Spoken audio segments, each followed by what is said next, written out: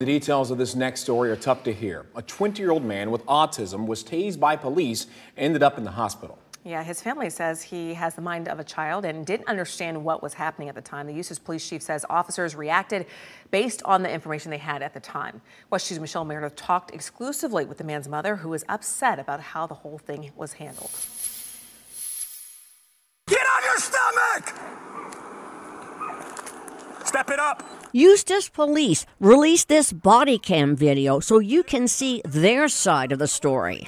You had the perfect storm. The mother of Louis Greha agreed to go on camera so she could tell her son's side of the story. He don't know what y'all talking about, what y'all doing to him. Please get off him. The story starts Saturday afternoon in a Eustis neighborhood.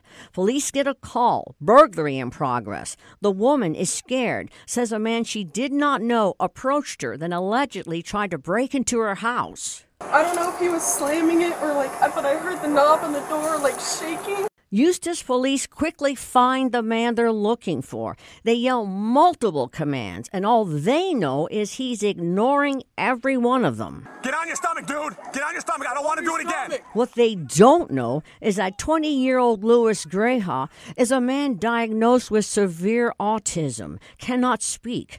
According to his family, he has the mental capacity of a 4-year-old. He's over 6 feet tall and wears diapers. Everybody loves Luke. He's lovable. Hands behind your back! Put your hands behind your back! Louis normally does not wander far from home, but on this day he did. Police tase him. He barely reacts. They tase him again. There's confusion. Put your hands behind your back! Then more confusion when the family gets to the scene. Okay, we got a call about him breaking into someone's house. Oh. So that's where we're at right now. And I see my baby on the ground with one taser in the back of his neck. Eustis Police Chief Craig Capri says his officers were doing the best they could with the information they had. The escalation was used here based on the knowledge they had at the time. Had they known this was a severely autistic person, I doubt any force would have been used. I think they did everything right.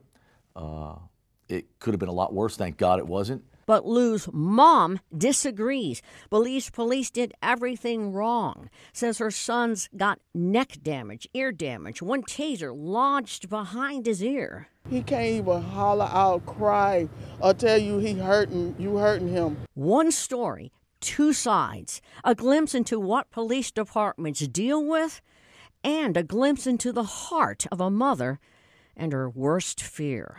If he wouldn't have went down when you tased him, what's the next thing you're going to do, shoot him? Because that's my worst nightmare, something happening to him.